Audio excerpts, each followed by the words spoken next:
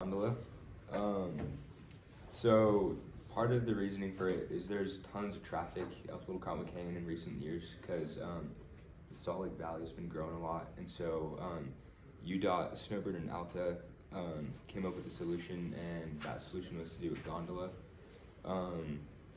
So from the base station up to Alta, so the base station is going to be, it's not going to be at the mouth, but I don't know if you guys know where like Lakai is, but it's going to be around there. So it'll take 55 minutes actually to get to Alta, and then if you were to drive, it's about 43 minutes.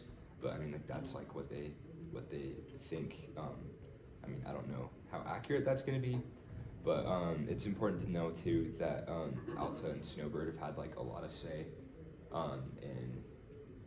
in control with the gondola. So yeah, it'll take 55 minutes actually in the gondola, and then 43 minutes to drive.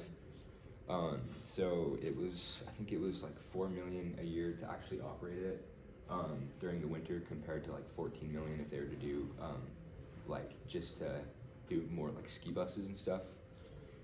And also another thing is, part of the reasoning for it is that with like avalanches, so like big powder days and stuff, you can like still get up to like the resorts and stuff, because I don't know, there's been like last season I think there was a couple avalanches that like kind of like closed off, and so like everybody up there had like all this like great skiing.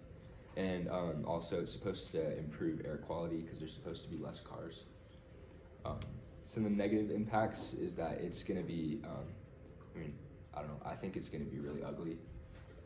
And it's also expensive. It's going to cost $550 million, and it's not really sure where this money is actually going to come from, because they're thinking taxes and stuff. But I mean, where are they going to take the money from? You know, because they're going to be taking it from other resources that we use. And also it's gonna be getting rid of some boulders for bouldering.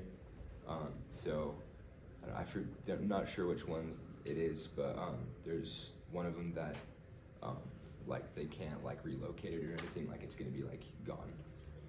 There's also gonna be some traffic delays from construction, and this is also gonna this isn't gonna be like a super fast project. Like this is gonna take years to actually do. There's going to be a possible decrease in water quality from construction, and then it's also resort access, and so it's like, I don't know, they're not going to operate it in the summer, and so you're not going to be able to like, I don't know, go explore different parts of the canyon and like backcountry skiing and stuff. There's some good stuff, but it's only going to be going to Snowbird and Alta. So they're going to be, like I said earlier, there's going to be a lot of funding that they're going to deal with. And then public opinion, like if you drive up on Wasatch, you can see a lot of the signs that say like 80% of Utahns oppose the gondola. And it's like, I don't know, if you ask people, it's like, what are your opinions on the gondola? It's like, people don't like the gondola. There's like been protests, and like this isn't, like, I mean, it's not even confirmed, like this is just an idea, and there's already like so much backlash about it.